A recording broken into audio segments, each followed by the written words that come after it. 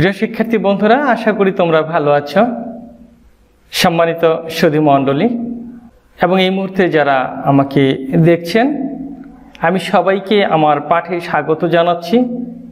আমি মোহাম্মদ লিয়াকত আলী, সহকারী শিক্ষক গণিত, মাধবপুর উচ্চ বিদ্যালয়, লন্ডাঙ্গা, নাটোর। আজ আমি দশম শ্রেণী এবং নবম শ্রেণীর বন্ধুদের জন্য, বিশেষ করে দশম শ্রেণীর বন্ধুদের জন্য আজকের আমার ক্লাস। আমি আজ তোমাদের সাধারণ গণিত বইয়ের একটি সুনির্দিষ্ট পাঠ নিয়ে আবারও হাজির হয়েছি। তো বন্ধুরা, চলো কথা না বাড়িয়ে আমরা আমাদের ক্লাস শুরু করি। দেখো, আমি স্ক্রিনে তোমাদের জন্য দুটি ছবি দিয়েছি। ছবিটিতে তোমরা লক্ষ্য করো যে প্রথম চিত্রে কি দেখতে পাচ্ছি আমরা। দেখো, প্রথম চিত্রে আমরা দেখতে পাচ্ছি একজন আরেকজনকে কি করছে, আরেকজনের কি মাপছে, উচ্চতা মাপছে। Very good. এবং দেখো, দ্বিতীয় চিত্রে হোম এবং স্কুল, এর মাঝে এই রেখাটি দ্বারা কি দেখানো হচ্ছে, হোম থেকে স্কুলের কি দেখানো হচ্ছে, দূরত্ব। Very good. তাহলে বলো তো আজ আমরা কি পড়তে যাচ্ছি? গুড, নিশ্চয়ই ঠিক বলে। আমাদের আজকের পাঠের বিষয় হচ্ছে উচ্চতা ও দূরত্ব নির্ণয়। ধন্যবাদ বন্ধুরা। এই দূরত্ব এবং উচ্চতা নির্ণয় করতে আজকের পাঠের জন্য যে বিষয়গুলি খুবই প্রয়োজন, আমরা প্রথমেই সেগুলি এক এক করে আলোচনা করে তারপর আমরা আমাদের মূল পাঠে চলে যাব। তো বন্ধুরা, চলো আমরা শুরু করি। বন্ধুরা, তোমরা দেখতে পাচ্ছ স্ক্রিনে তোমাদের জন্য কিছু লেখা সহ একটি চিত্র দেওয়া আছে। আমাদের প্রথম বিষয়টি হচ্ছে ভূরেখা। ভূরেখা কি, এটি আমাদেরকে আগে জানতে হবে। ভূরেখা হচ্ছে ভূমিতলে অবস্থিত যে কোনো সরল রেখা। যেমন চিত্রে তোমাদের এখানে দেখানো হয়েছে, সিবি রেখাই হচ্ছে ভূরেখা। যে ভূরেখা হচ্ছে ভূতলে অবস্থিত যে কোনো একটি সরল রেখা। যেহেতু ভূরেখা মানে হচ্ছে ভূতলে, সিবি ভূমি কার মধ্যে আছে, এটা হচ্ছে ভূমিতলের অবস্থিত, এই জন্য এটিকে বলা হচ্ছে ভূরেখা। আশা করি বিষয়টি বুঝতে পেরেছ। আসো বন্ধু, এবার আমরা দ্বিতীয় বিষয়টি দেখি। দ্বিতীয় বিষয় হচ্ছে ঊর্ধ্বরেখা। ঊর্ধ্বরেখা বিষয়টি কি? ঊর্ধ্বরেখা হচ্ছে ভূমিতলের উপর লম্বভাবে যে কোনো সরল রেখা। একে উলম্ব রেখাও অনেক সময় বলা হয়ে থাকে। চিত্রে আমরা এবি হচ্ছে এই যে এবি রেখা আমরা দেখতে পাচ্ছি, এই এবি রেখা হচ্ছে ঊর্ধ্বরেখা। আশা করি বন্ধুরা ভূরেখা এবং ঊর্ধ্বরেখা সম্বন্ধে তোমরা জানলে এবং আশা করি চিনতে পারবে। আমরা দেখো তৃতীয় আরেকটি চিত্র তোমাদের সামনে আমি তুলে ধরেছি। এখানে দেখো একটি বিষয় তোমাদেরকে বলা হচ্ছে উলম্ব তল। উলম্ব তলটি কি একটু ভালো করে বুঝি। ভূমিতলের উপর লম্বভাবে অবস্থিত পরস্পর ছেদি ভূরেখা ও ঊর্ধ্বরেখা একটি তল নির্দিষ্ট করে। এখানে এই যে নির্দিষ্ট তল, এখানে নির্দিষ্ট তলের কথা বলা হচ্ছে। এই নির্দিষ্ট তলটাকে বলা হচ্ছে উলম্ব তল। চিত্রে এ বি সি একটি উলম্ব তল, কারণ বিসি ভূতলের উপর এবি লম্বভাবে অবস্থিত একটি ঊর্ধ্বরেখা এবং এই জন্য এ বি সি যে নির্দিষ্ট আমরা তলটি পাচ্ছি, এই তলটিকেই বলা হচ্ছে উলম্ব তল। আশা করি বন্ধুরা উলম্ব তল, ভূরেখা বিষয়গুলি তোমরা বুঝতে পেরেছ। এই বিষয়গুলি আমাদের শব্দগত বিষয়গুলি আমাদের অঙ্কের বিভিন্ন জায়গায় লাগবে। এই বিষয়গুলি তোমাদের জানা খুবই প্রয়োজন ছিল, তাই আমি তোমাদেরকে বিষয়গুলি একটু জানিয়ে রাখলাম। তো বন্ধুরা আসো, এবার আমরা পরের যে বিষয়গুলি আছে সেগুলি একটু লক্ষ্য করি। প্রিয় শিক্ষার্থী বন্ধুরা, দেখো একটি উড়োজাহাজ উড়ে আসছিল আর ছাদে অবস্থিত একজন লোক সেই উড়োজাহাজটি দেখছিল।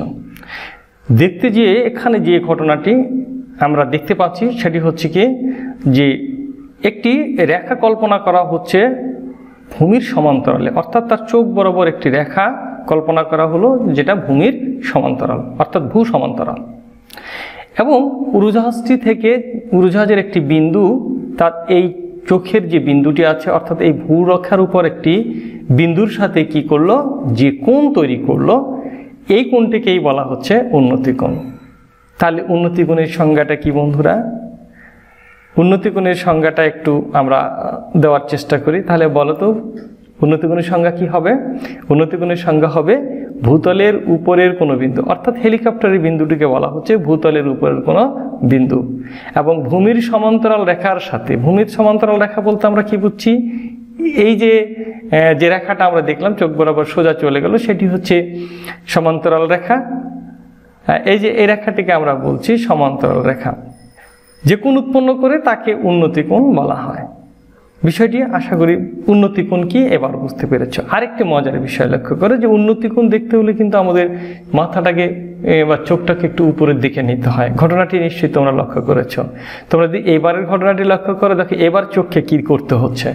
এবার নিচে দেখো, নিচে যে রাস্তাটি দেখতে পাচ্ছি, এবার রাস্তা দিয়ে যদি কোনো গাড়ি আসে তাহলে ওই লোকটি কিভাবে গাড়িটি দেখবে, আমরা এই দৃশ্যটি এবার দেখব। দেখো সে মাথা একটু এরকম করে সে কিন্তু দেখছিল, অর্থাৎ সে নিচু করে দেখছিল, চোখটাকে নিচের দিকে নিয়ে আসলো।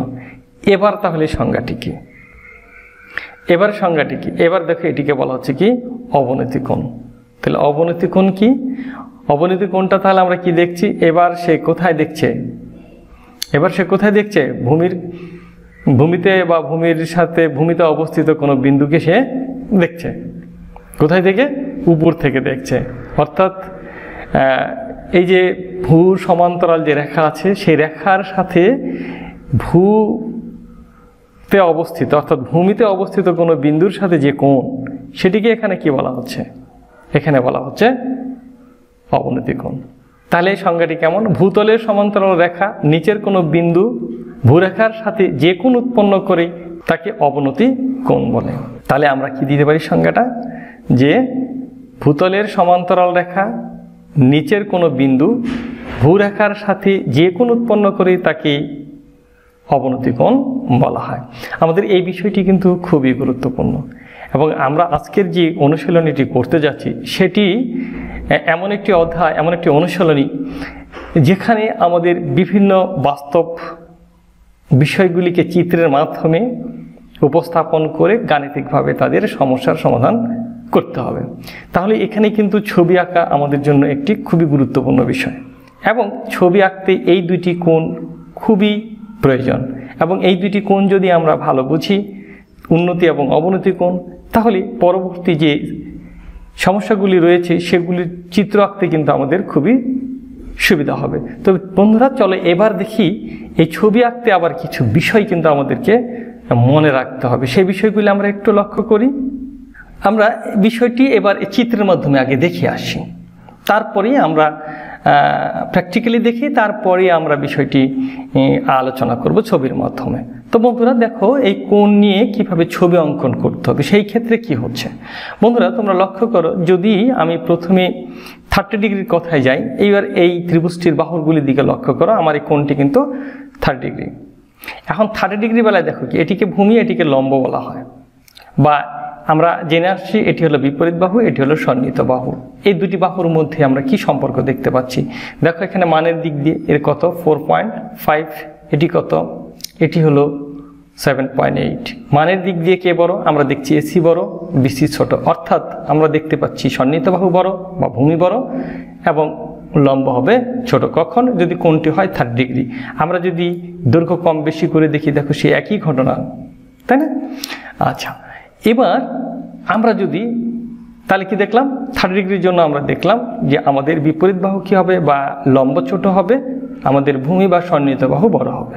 তাহলে চিত্র আঁকার সময় কিন্তু এই বিষয়টি আমাদেরকে মনে রাখতে হবে। এরপরে আসো, যদি আমাদের কোণটা যদি 45 ডিগ্রি হয়, সেই ক্ষেত্রে যদি আমাদেরকে ছবি আঁকতে হয় তাহলে ছবিটি কেমন? লক্ষ্য করে এই মানটি কত?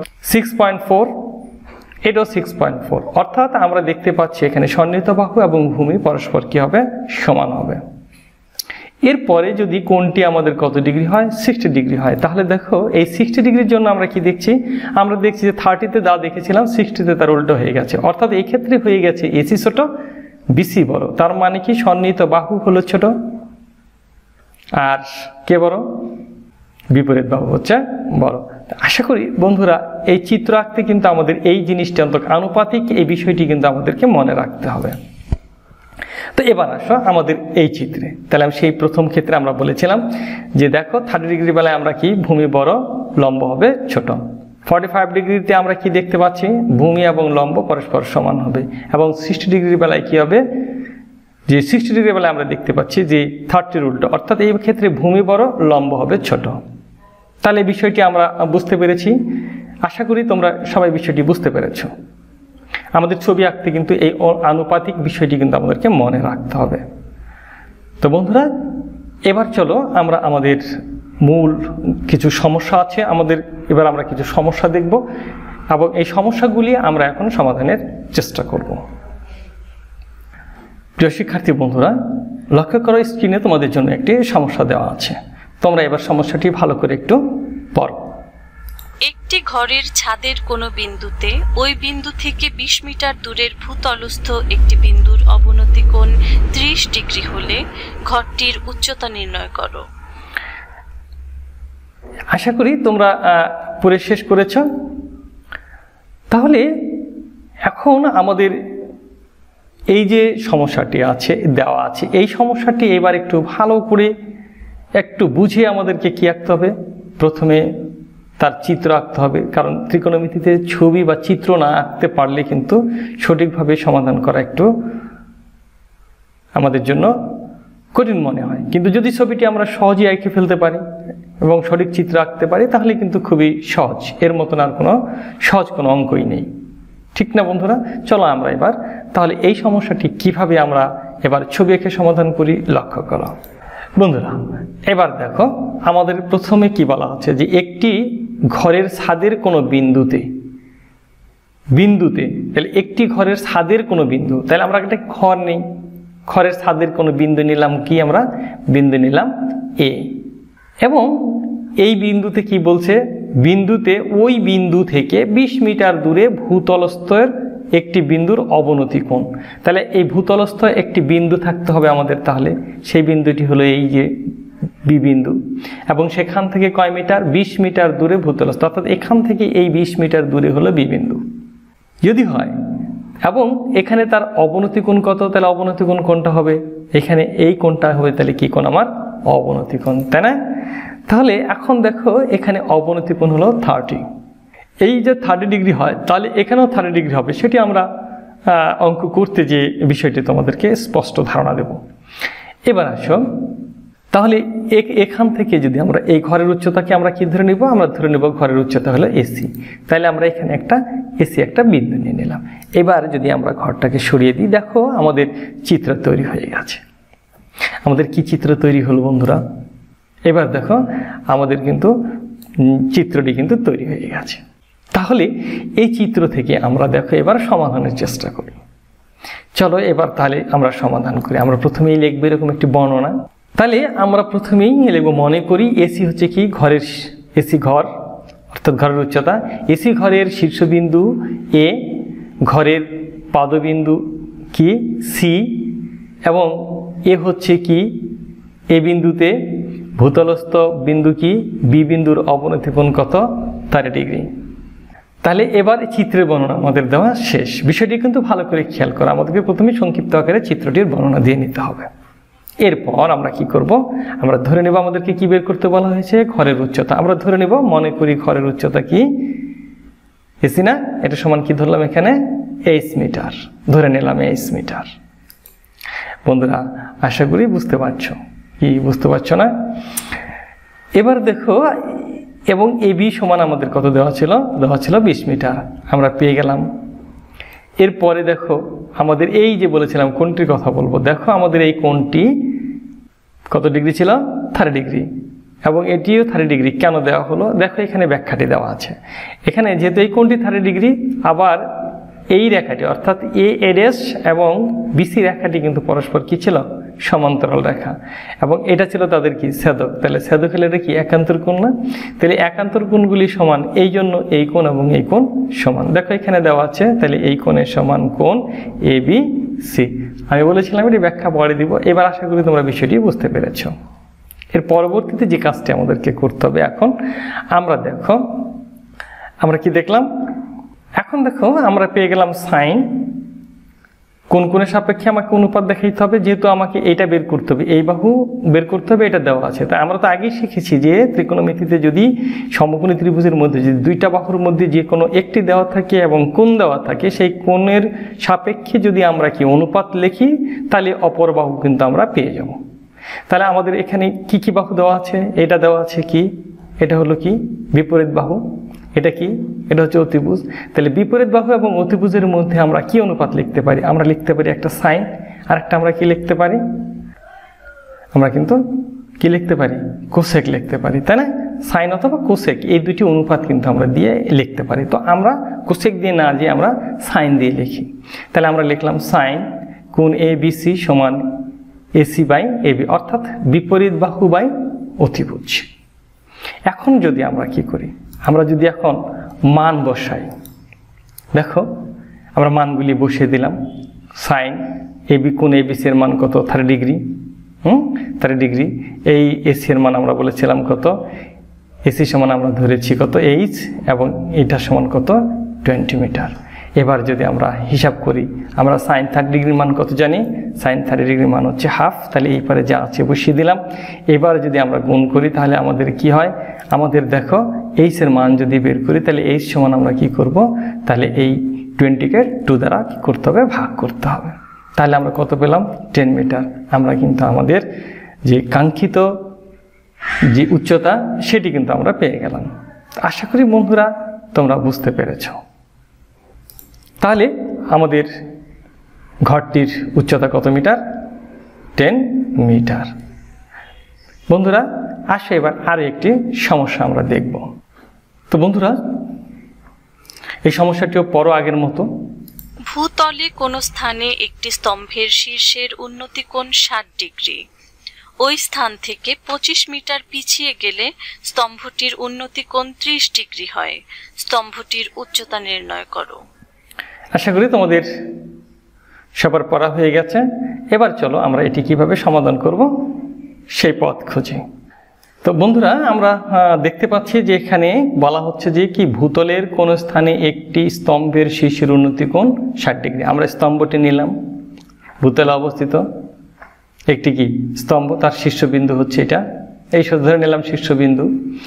এই শীর্ষবিন্দুর উন্নতি কোণ কথা বলছে, শীর্ষের উন্নতি কোণ। ভালো করে খেয়াল করো, শীর্ষের উন্নতি কোণ কত ডিগ্রি? 60 ডিগ্রি। এবং ওই স্থান থেকে কয় মিটার পিছিয়ে যেতে হবে? 25 মিটার। তাহলে আগে উন্নতি কোণটা আমরা আগে দেখি, শীর্ষের উন্নতি কোণ। তাহলে এখান থেকে যদি 60 ডিগ্রি যেতে হয় তাহলে চিত্রটি কেমন হবে আমরা একটু সেটি দেখি। দেখো আমরা এটা আমাদের কি ভূরেখা, ভূরেখার সাথে কত ডিগ্রি এই বি বিন্দুতে কত ডিগ্রি কোণ করবে? এখানে আমাদের 60 ডিগ্রি কোণ তৈরি করবে। এবং এখান থেকে কয় মিটার পিছিয়ে যাবে? এই বি বিন্দু থেকে 25 মিটার কি পিছিয়ে গেল ডি বিন্দুতে। এবং ওই স্থানে যাওয়ার পর কি হলো? ওই স্তম্ভের শীর্ষবিন্দুর সাথে এবার তার উন্নতি কোণ কত হবে? তাহলে উন্নতি কোণটি দেখো কত ডিগ্রি? 30 ডিগ্রি। বন্ধুরা চিত্রটি অঙ্কন করা আশা করি তোমরা বুঝতে পেরেছ। চিত্র অঙ্কন কিন্তু খুব ইম্পর্টেন্ট বিষয়। চিত্রটি সঠিকভাবে আঁকতে পারলেই অঙ্ক কিন্তু খুবই সহজ হয়ে গেল। তাহলে দেখো এইখান থেকে আমরা যে কোণ পেলাম সেটি হলো কত ডিগ্রি? আমাদের দেওয়া ছিল উন্নতি কোণ 30 ডিগ্রি। তাহলে এবার আমরা যদি চিত্র আঁকি তাহলে আমাদের তো এইভাবে কল্পনা করে নিয়েই কিন্তু আমাদেরকে চিত্রটা আঁকতে হবে। এটা আনুপাতিক চিত্র। তাহলে বন্ধুরা আমাদের চিত্র আঁকা এবার শেষ। চলো এবার আমরা কি করি? এবার আমরা এর গাণিতিক সমস্যার সমাধান গাণিতিকভাবে এবার সমাধানের চেষ্টা করি। এবার দেখো তাহলে আমরা সে আগের মতোই বলবো, আমাদের একটু বর্ণনা দিয়ে নিতে হবে। তাহলে মনে করি স্তম্ভের উচ্চতায় AC সমান H মিটার ধরে নিলাম, BC সমান দেওয়া নাই, ধরে নিলাম X মিটার, যেহেতু এই দূরত্বটা আমার দেওয়া নাই। এবং আমার দেওয়া ছিল BD সমান কত? আমার দেওয়া ছিল CD সমান, তাহলে কত হলো? CD সমান তাহলে হলো 25 প্লাস X মিটার। বিষয়টি আশা করি বুঝতে পেরেছ কি কারণে এখানে, কারণ এখানে BD সমান আগেই দেওয়া ছিল 25 মিটার, আর এখান থেকে এই পর্যন্ত হলো X মিটার। তাহলে এক্স আর হলো 25 যোগ, অর্থাৎ 25 প্লাস এক্স মিটার। তাহলে সিডি এর দূরত্বটি কীভাবে বের করলাম সেটাও বুঝতে পেরেছো আশা করি। এরপরে আসো আমাদের প্রথমে এখানে তো কয়টি উন্নতি কোণ দেওয়া আছে, এখানে দুইটি, একটি হলো 60 ডিগ্রি, একটি হলো 30 ডিগ্রি। তাহলে কয়টি উন্নতি কোণ? দুটি। এরপরে দেখো তাহলে আমরা পেয়ে গেলাম দুটি উন্নতি কোণ। এরপরে আমরা এই দুইটি ত্রিভুজের মধ্যে আমরা প্রথমে কোন ত্রিভুজ, এই যে এই ত্রিভুজটি নিয়ে আমরা প্রথমে সমাধান করব, কারণ আমার প্রথমে এক্স এর মান না পেলে কিন্তু আমি এই মান পাচ্ছি না, এবং উচ্চতা বের করতে হলে আমার এই মানটি আগে দরকার। তাহলে আমরা প্রথমে এই এক্স এর মান বের করি। তাহলে এর জন্য আমাকে নিতে হলো এবিসি ত্রিভুজ। এই ত্রিভুজের কোন কোণের সাপেক্ষে, এই 60 ডিগ্রি কোণের সাপেক্ষে আমাদেরকে কি করতে হবে, এবার অনুপাত লিখতে হবে। তাহলে আমরা এই বাহু এবং এই বাহুর মধ্যে আমরা যদি অনুপাত করি তাহলে আমাদের আসে কি, বিপরীত বাহু আর হলো সন্নিহিত বাহু। তাহলে বিপরীত বাহু এবং সন্নিহিত বাহুর মধ্যে যে অনুপাত সেটিকে কি বলে, সেটি হচ্ছে 10। তাহলে 10 ABC এই অনুপাত সমান আমরা লিখতে পারি বিপরীত বাহু বাই সন্নিহিত বাহু, তাই না? এবার আমরা তাদের মান বসিয়ে দিলাম। দেখো এখানে 60 ডিগ্রি বিপরীত বাহু এসি এবং সন্নিহিত বাহু হচ্ছে আমার কত, বিসি। এবার যদি আমাদের এই মানগুলি যদি বসাই, এই 60 ডিগ্রির মান কত, √3, এবং এসি সমান ধরে নিয়েছিলাম এইচ এবং বিসি সমান ধরে নিয়েছিলাম এক্স। মান দুটি আমরা বসিয়ে দিলাম। এখান থেকে আমরা কার মান বের করব, আমরা এক্স এর মান বের করব। তাহলে এক্স ইকাল টু কত পেলাম, এক্স ইকাল টু পেলাম আমরা h/√3। আশা করি বিষয়টি তোমরা বুঝতে পেরেছ বন্ধুরা। এরপরে আমাদের কি কাজ হচ্ছে না, তাহলে এবার আমাদেরকে আবার নিতে হবে কোন ত্রিভুজ, এডিসি ত্রিভুজের, মানে ত্রিভুজ থেকে 30 ডিগ্রি কোণের সাপেক্ষে আবার আমরা মান বের করার চেষ্টা করব। তাহলে আমরা প্রথমে এটাকে 1 নম্বর সমীকরণ ধরে নিলাম। এরপরে দেখো আমাদের যে কাজ সেটি হলো কি, আমরা তাহলে ত্রিভুজ এডিসি, ত্রিভুজ এডিসি এর কোণ কত, 30 ডিগ্রি। এই 30 ডিগ্রি কোণের সাপেক্ষে যদি আমরা আবার tan থিটা দিয়ে লিখি তাহলে tan 30 ডিগ্রি ইকুয়াল টু পাচ্ছি ডিসি এসি বাই ডিসি। তাহলে আমরা এসি বাই ডিসি দিয়ে দিলাম। এবারে এদের মান বসিয়ে দিই, 1/√3 tan 30 ডিগ্রির মান। এসি সমান আমরা ধরেছি কত, এইচ, এবং সিডি মানে পেয়েছিলাম আমরা 25 প্লাস এক্স। এবার আমরা যদি হিসাব করি তাহলে দেখো আমাদের কি আসে, তাহলে আমরা এখানে এইচ আর হলো √3 গুণ এবং 1 দিয়ে এটা গুণ করলে এই পাশে এটা থাকলো। এরপরে যদি আমরা কি করি, যদি এবার আমরা দেখো এইভাবে যদি আমরা হিসাব করি, এক্স এর মানটা আমরা এখানে কি করলাম, দেখো এখানে এক্স ছিল, এক্স এর পরিবর্তে আমরা এক্স এর মান পেয়েছিলাম কত, h/√3 আমরা বসিয়ে দিলাম। এরপরে আমরা যদি এটাকে বলি যে আমরা এই মান বসিয়ে দিলাম কোথায় থেকে, ওই যে 1 হতে মানটা বসিয়ে দিয়েছি। এরপরে আমরা দেখো এইচগুলিকে এক পক্ষে নিয়ে গেলাম এবং ধ্রুবপদ একদিকে রাখলাম, ঠিক আছে? এরপরে যে কাজটি আমাদের হিসাব, আমরা এখান থেকে এইচ এর মান কিভাবে পাচ্ছি, দেখো আমরা এখান থেকে এইচ এর মানটি পেয়ে যাচ্ছি কিভাবে, দেখো এইচ পেতে হলে আমাদেরকে এখন দেখো যদি হিসাব করি তাহলে আমরা পাচ্ছি, এখন এইচ কমন গেলে আমাদের h × √3/2, কারণ √3 দিয়ে আমরা প্রথমে কি করেছি, উভয় পক্ষকে গুণ করেছি। তাহলে এটাকে √3 দিয়ে যদি গুণ করি তাহলে এখানে হয় 3h মাইনাস হলে h, অর্থাৎ এখানে থাকে আমার 2h, সেই 2h এর 2 দিয়ে ভাগ করেছি। তাহলে এই জন্য উপরে হলো কত, 25√3, আর এখানে 2h ছিল। এবার h এর মান বের করতে যে আমরা 2 দিয়ে কি করলাম, ভাগ করলাম। এবং এটি যদি আমরা একটু ক্যালকুলেটারে হিসাব করি তাহলে দেখো আমাদের মান দাঁড়াবে এইটি, অর্থাৎ আমাদের উচ্চতা, তাহলে স্তম্ভটির উচ্চতা দাঁড়ালো কত, 21.6 মিটার প্রায়। আশা করি বন্ধুরা বিষয়টি বুঝতে পেরেছ। তোমাদের পাঠ্য বইতে এই রকম আরও কিছু সমস্যা রয়েছে, সমস্যাগুলি আশা করি তোমরা বাসায় চেষ্টা করবে। পরবর্তী ক্লাসে আমরা আরও কিছু গাণিতিক সমস্যা, আমরা সমাধান করব এবং সেই সাথে একটি সৃজনশীল প্রশ্ন এই অধ্যায় থেকে তোমাদেরকে দেখানোর চেষ্টা করব।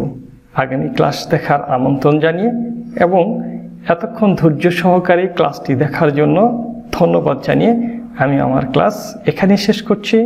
আল্লাহ হাফেজ।